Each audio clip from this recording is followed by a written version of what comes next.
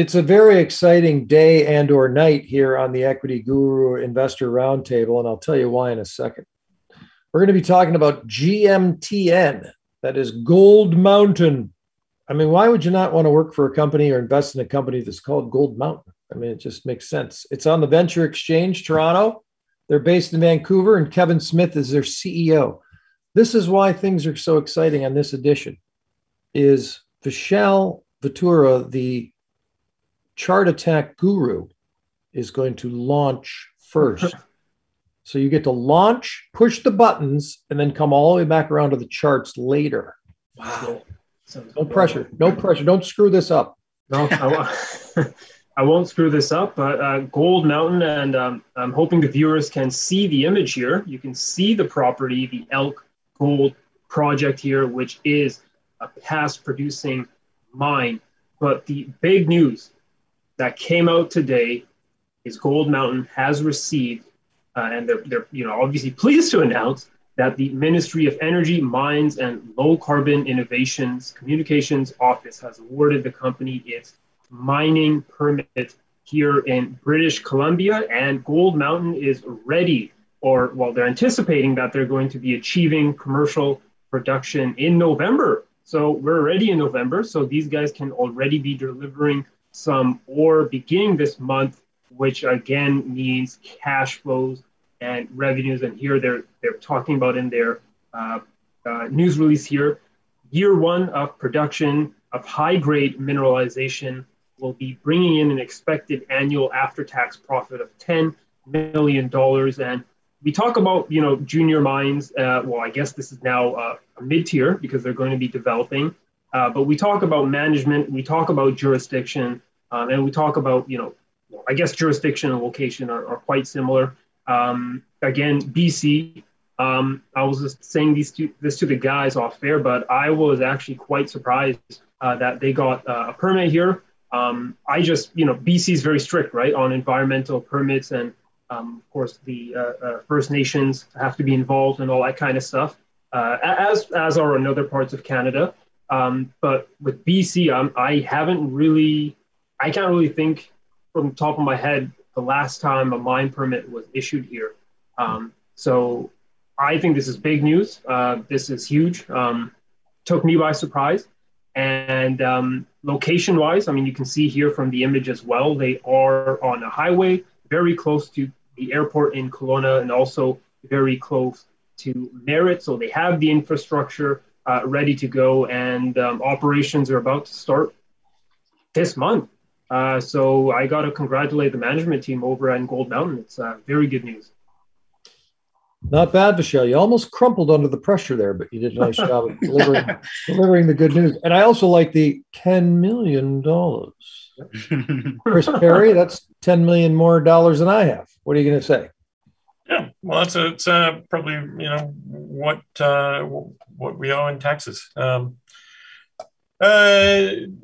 Mountain is, as we would call it in Australia, a specky.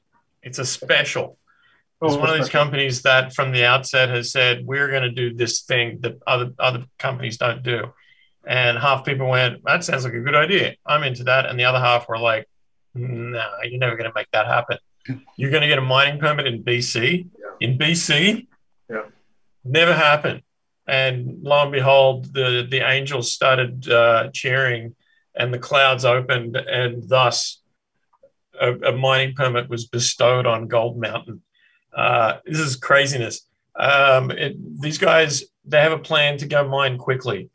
In a nutshell, that's their deal. Is they're not going to go out and screw around drilling, raising money, trying to blow out a really humongous 43-101. What they're trying to do is basically say, we know that there's gold in them there hills. We've got a pretty good idea based on what people have done before us that there's some right here.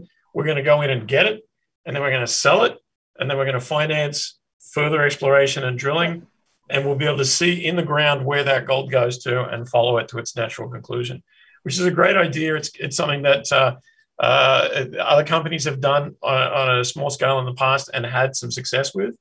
I don't know why it's not the way to go, other than the fact that mining company CEOs, usually deal guys that have their eyes transfixed on 10 years down the line being the place where people start finally asking them why they haven't produced gold yet. And in the meantime, raise money and play golf and go to Brandy's and snort cocaine off a hooker's crack. Kevin Smith is gone the other way. I can't tell you whether he's doing anything at Brandy's, but he's certainly doing things on the side of a mountain. Is Brandy still open? It's still open. And has a lineup out front, though. Let's not talk about that. Look, man, yeah, you're new to town, Rob. Brandy's experience is one that you'll eventually be dragged into kicking and screaming. Look, Gold Mountain's just the shit. I've been telling people about this company for a long time. Greg's been telling people about this company for a long time. Vishal's been telling people about it for a long time. Everyone's been saying the same thing. And the share chart sort of shows that it's not an unpopular theory. The Gold Mountain is doing what you would hope that any gold explorer would do. They're not just tossing money into the wind and hoping. They're using as much data as they can to make educated decisions, and that's reflected in the share price. Now, it went bonkers about 6 months ago, up to 330. A lot of people made a lot of money, and a lot of people cashed out because, hey, if you've bought in at 90 cents, why wouldn't you cash out at $3? Honest to God, even if you love the company. Come on, be rich for a moment, see what it feels like. So we sold a bunch of Gold Mountain, and then it got down to $1.35 again, and we started buying back. Now this thing is just like every month is better than the next. It just goes up. It just goes up. It just goes up. It's doing the same thing that Great Bear did before it. It's done the same thing that Brigadier Gold did for a second and a half. It's just a smart bunch of people doing smart things and setting the new example, quite frankly, of how you actually show that you're looking to build a company and not a deal. I love Gold Mountain, and I would like to take it out on dates. Wow. And I'll say this as well. There's never been more shares traded in a single day than there was yesterday. Yep. I like that. All right. TK, go deep. So I'm basically going to echo what everyone has said. That's a mining pun. Go deep. It's a Brandy's pun too. I think I'm punned out at this point. There's a few things that kind of lead to success in the mining or exploration, and they're always pointed out by management. It's the know-how or experience by the management team or the geologist, having financial resources, so an ability to raise cash and or generate cash, and cost control with those deposits. But the key is actually generating positive value from the projects that you do have. Luckily, we have some of the numbers here for Gold Mountain, and they say on average their base case is that if gold is at 1,600, their before tax positive value is 300 million from their project, which is a 5% return for them. And that's right now gold is at 1,700. In the last 10 years, the high has been 2,000 and the low has been 1,000. If you look at their sensitivity from 2,000 to 1,000, they make money on each gold price. Obviously, it goes lower as the gold price goes lower, but they're cash flow positive on each one with their projects. And the milestone that they have now is that they've got the permits, and now they're planning on going into actually delivering their first ore of new gold and then achieving commercial production. So management is not only getting permits, it's also meeting its strategic objectives. It has positive NPV projects.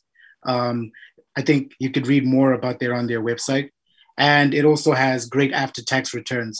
And tax is the killer for a lot of the miners. So it's a perfect combination for them to go forward, not including a $14 million cash pile that they have. So it's pretty perfect for them right now. I just want to quickly build on that. Just looking at Greg's article, he's mentioned, the CapEx is very tiny for the mine, but if you build or if they build a mill on site, which they're going to do, it's going to drive down the all-in sustaining costs. So the cost to mine the gold it's going to be $735 an ounce down to $554 an ounce. And with the gold price at, 1,700, or if it remains above even 1,200, right, going forward, I'm just saying that's like a worst case scenario if gold falls. Even at 1,200, you're still making cash, right? But I mean, I'm not that bearish on gold, so don't worry. I think you're going to be seeing high prices here on gold, but an all sustaining cost down to $554 an ounce. That's something. Who's spending my money? $7,500 each. Let's go. It's Anybody? a tough one. I think personally, this one has been priced in. It's rare to get such a good company at an attractive price. But I think I would put $1,000 and wait for hopefully another crash if the Fed says Don't something. say that, man. I'm pretty heavy, highly leveraged here on gold. if the Fed says anything that's not transitory, I hope. I like gold. I hope to pick I up. just want to highlight here that I just want to highlight, Rob. Remember, we talked about this when we were trending at $1.40. So we've had quite a nice bounce from that zone to where we are now at just around $2. And as Chris mentioned earlier, the most shares traded at 1.3 million shares traded today, when the average volume is 208,553 shares traded. So I like the fact that they're beginning to mine, and they can be mining quite quickly. I'm bullish on gold. I like the chart on gold. I can just quickly show you guys that as well, where we are, a breakout of a flag pattern here. And again, we're just recording this before the Fed, so that's why we have a bit of indecision here on the chart. But I like GMT, and I think I would be adding this to my large gold position. But I would be, again, just because I have a pretty big allocation in miners and royalties and other producing mid-tier companies, I think I would go up to 2K in GMTN, and that's just because I have a pretty big exposure to other gold and silver and other mining projects. If I had an ounce of gold for every time you said you were bullish on gold, whoo, we'd all be retired. You should be retired by now. You spent all that money on gold. We need gold to go up first. I mean, that's true. All right, Chris, we got $1,000 and $2,000. What are you thinking? All in. Really? I think this is a good price. You can't understate the history of BC granting a mining permit, like an NDP government granting a mining permit. Yeah. This is unprecedented. I think it's watershed moment here. There's literally like people who are like, no, I'm not going to go near BC mines because they don't exist anymore. There's no new mines coming up. Well, this is just broken through. It can happen, guys. I was there. Yep. It's a big moment. And look, the stock jumped from $1.95 to $2.25 on the day. Clearly, there were some people waiting for that news and sold into it. But I think the trajectory of this thing goes up from here. It's very, very, very de-risked. Yeah. And I don't think that putting your stack into it at this point is a very risky thing. I think you're investing in a good company that's shown itself. Rob, I just want to quickly add, just to what Chris said about BC, I think it's really important to mention that, I've been following gold for quite some time, and I've never owned a BC junior. Just because I've never thought we would get a permit here in BC. I've always looked in Ontario or Quebec or, in parts of the maritime provinces or even in the Yukon.